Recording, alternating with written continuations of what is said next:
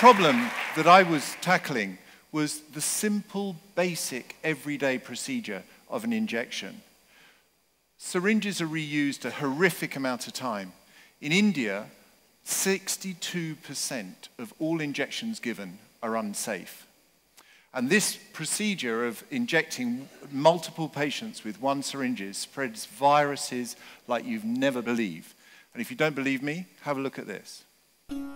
These nurses were filmed secretly in a government hospital for 30 minutes.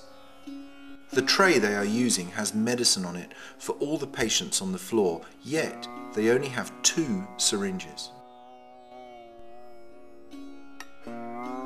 During this time, not once was a new syringe taken from a packet. The nurses openly throw the syringes back in the tray, then pick them up again to give the next injection, and not one patient or bystander ever challenges them. This results in 1.3 million deaths around the world, and 23 million cases of hepatitis are transmitted. In fact, it's many more deaths, twice as many deaths as occur through malaria.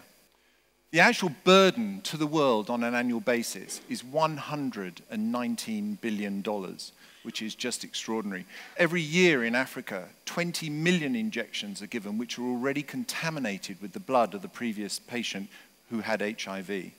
This is in Islamabad, and this lady who was burnt was treated 10 years ago in this very room, and during the treatment got hepatitis B, and didn't see the irony that we were actually in the same room that she got the infection in the first place. And you might think that this is a developing world problem. Can it ever happen in the West? Yeah. Last year, there were 66,000 transmissions of hepatitis C in Nevada through the reuse of syringes. So what is the solution? In 1984, I read a newspaper article which set me on this journey.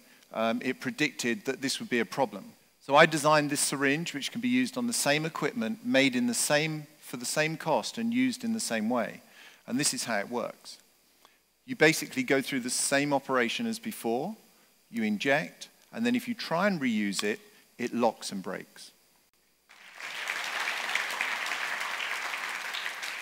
I started in '84, but in 2001, I sold my first syringe, 17 years later.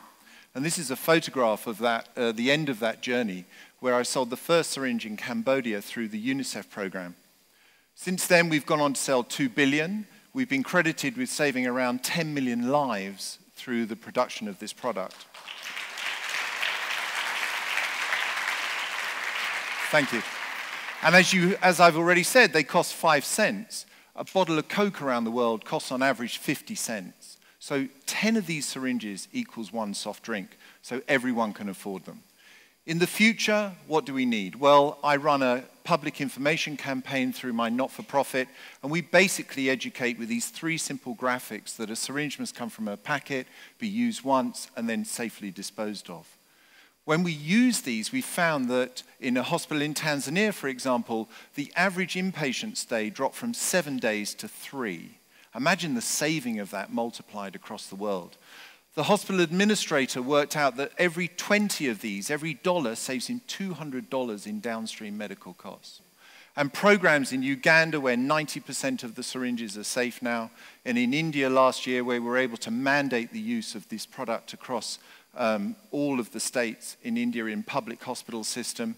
And in Pakistan, where last week I got an approval from the Minister of Health to start next week on a 40 million rupee campaign across the whole of the country to change it over to safe injections.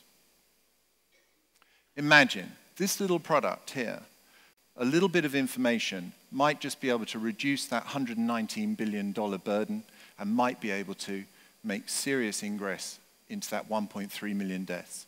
Thank you.